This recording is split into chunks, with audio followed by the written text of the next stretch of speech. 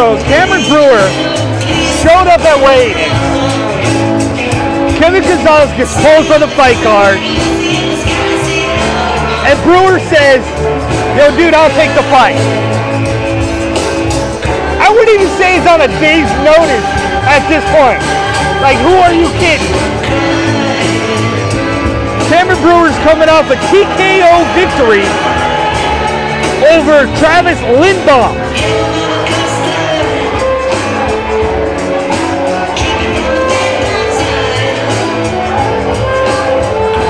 Salvador, get ready to announce the next combatant.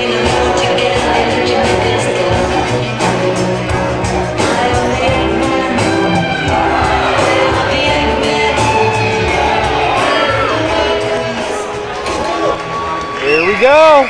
His opponent making his way to the cage, Cam, the kicking Catholic Brewer.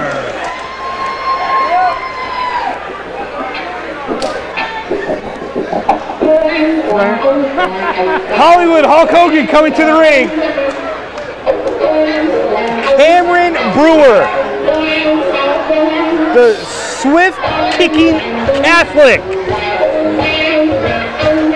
Say that 10 times fast.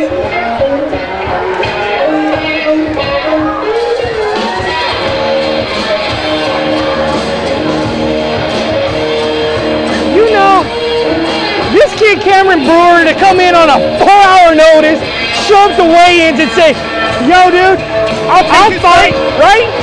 You gotta be kidding me. Name any amateur that's willing to go in on a 4-hour fight notice.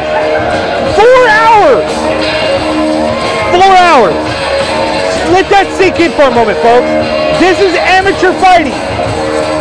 You don't get a lot of kids that take fights on short notice because for whatever reason. You don't get kids who show up and fight because of opponent changes. The interesting thing about this is the fact that this song talks about climbing up a mountain that's no higher for him to chop down. Well, there is no mountain higher than what he's about to walk into on a 4-hour notice. Can he chop down this mountain of David Zelner?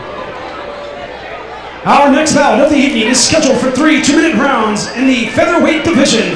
Introducing first, fighting out of the red corner, making his debut. He stands at 5 feet 9 inches tall and weighing officially at 144 pounds, representing Millennia MMA from Cocoa Beach, Florida, DZ Machine.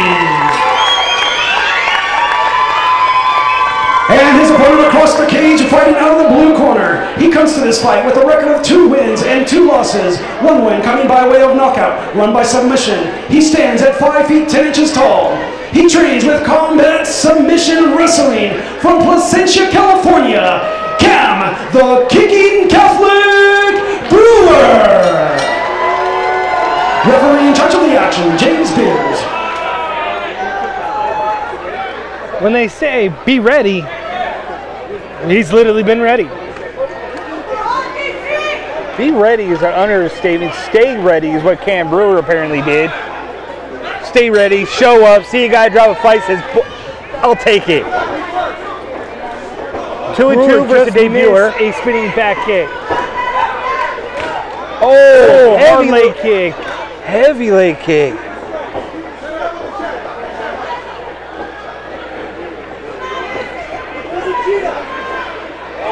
Oh, Zelner lands a right hand on the chin that buckled Cam Brewer just a tad. Just enough to say, hey, I'm here. Gave him a little tickle on the chin. A little tickle.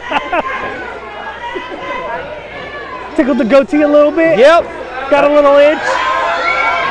Just said, hey, dude.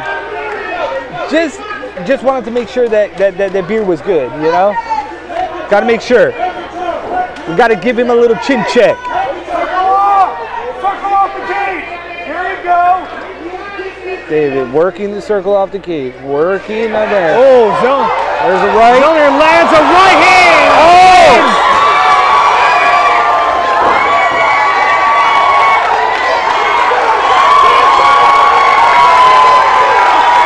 Right hand sends Cam Brewer staggering. Cam Brewer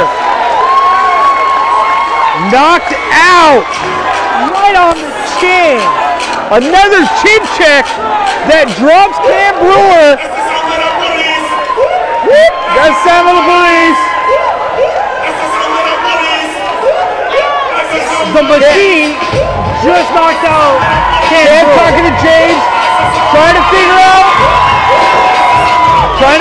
what happened.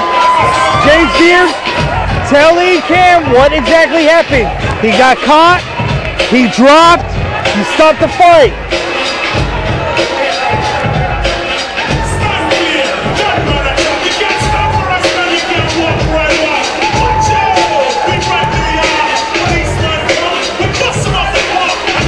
You tend to wonder, was that a little bit of a premature stoppage stuff?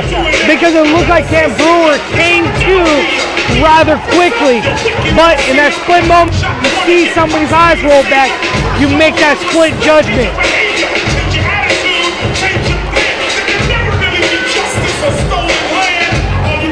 Theme tonight is clearly TKO City. David Bradley, Lorenz Larkin, putting fights together that make you why you are a fight fan. And the thing about this is that they're not mismatched fights. They are going one-on-one in a tough environment, and they're putting the best foot forward. You had a 2-2 guy versus a debuter. Normally on paper you would think, hey, debuter, what type of fighter is he? Who's coming in from? All right, ladies and gentlemen. I still think that 4-hour time period. The referee in charge too of the much. action, James Beers, stops this contest. 1 minute, 8 seconds into the very first round. Your winner by way of knockout, DZ Machine. DZ Machine is what they call David Zelner.